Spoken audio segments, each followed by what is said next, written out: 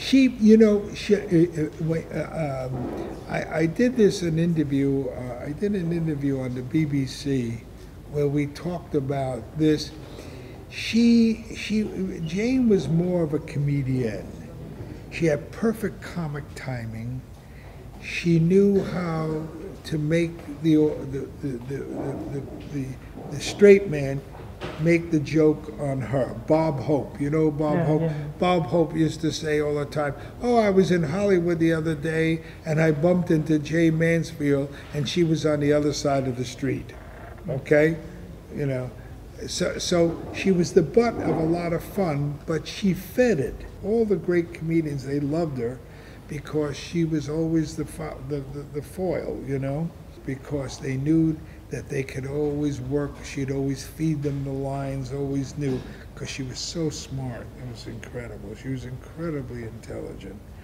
And so everything she did with the ooh and all that sounds, there was something that was divisive, you know?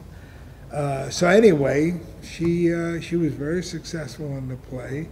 And I liked what I felt the difference. Everyone said, how could she be in Marilyn both be a 20th Century Fox? Why would Fox? Well, Marilyn was much deeper. Marilyn also was, she had frailties, you know? You wanted a mother, Marilyn, where Jayne, you wanted to jump into bed, you know? So there was always that difference, and they were very friendly with each other. You know, there never was a battle between them, you know? They were too professional for that. And they were both at Fox. You know, they were both Fox players, so... Zanuck players. Huh? Yeah, well, Zanuck was a fan of Monroe, not Mansfield.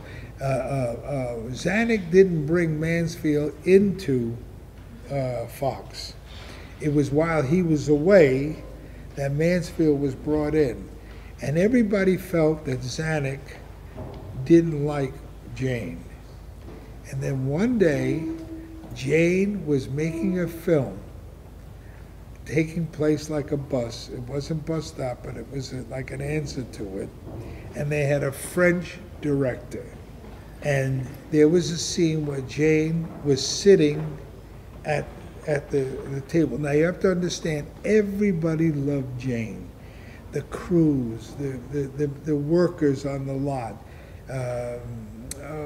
everybody, Michael Caine and all the other actors had great respect because she was so friendly with everybody, you know? So now she was sitting and there was a cup of coffee on the table. And this French director, who was a friend of Zanuck's wife, okay, he comes in and he tells her he wants her to sip the coffee and then put the coffee down and deliver the line. So, Jayne, action, Jayne, and I was standing in the back in front of the door to the studio, and she did exactly what he wanted. He said, no, no, no, no. And he went over and he slammed on the thing. He said, I told you. He said, and then he changed what he originally. And everybody in the crew is noticing, even Dan Daly, who's a co-star, was an actor at the time. Dan Daly's looking and, you know, what is this guy coming off with? So now he tells her, okay, now, and to do it a little different. Now she does it again. And this guy starts to scream. All of a sudden, I look to my right, and I see the door a little open to the studio. And I see Zanuck's face inside the door watching what's going on. 15 minutes later, messenger comes down, pink slip, director, off the lot, security. They escort him, and he's off the lot.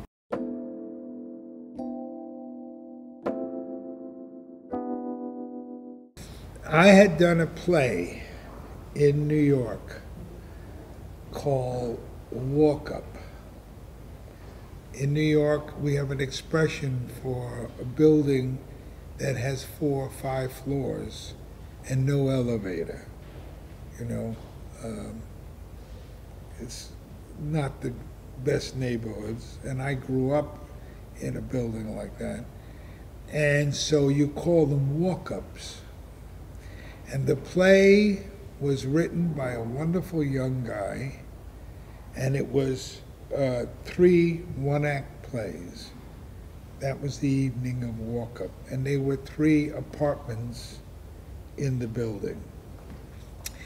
The play opened in Greenwich Village. I don't know if you know what Greenwich Village is. The play opened in Greenwich Village at a very distinguished playhouse, and it got unbelievably rave notices.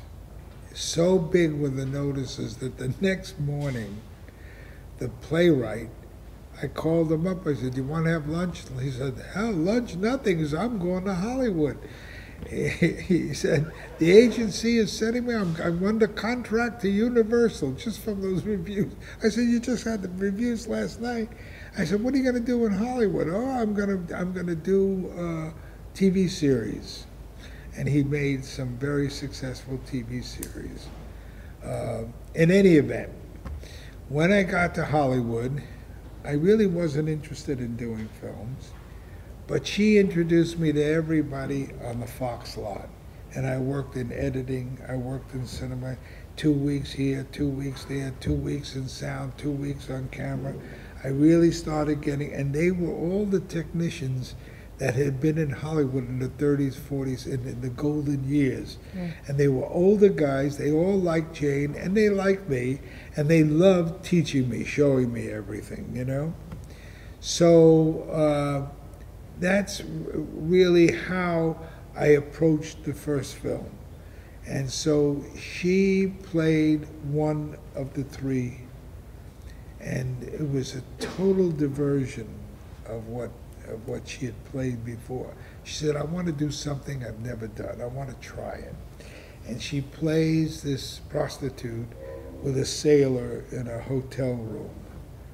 And the cameraman is his first film. He was from Hungary, and he became Barbra Streisand's cameraman. His name jumps out of my head. Leslie Kovacs. Became he's an icon himself. This was his first film, and we did shots that we just, you know, we had a triple mirror, and we put a camera over here, and we saw her in this panel, and the camera started moving, and her mood and her character changed, so that when she got to the middle mirror, and then when she got to the end mirror, I mean, we just did some really kind of wonderful stuff because we didn't care. We didn't think anything was going to happen with the film.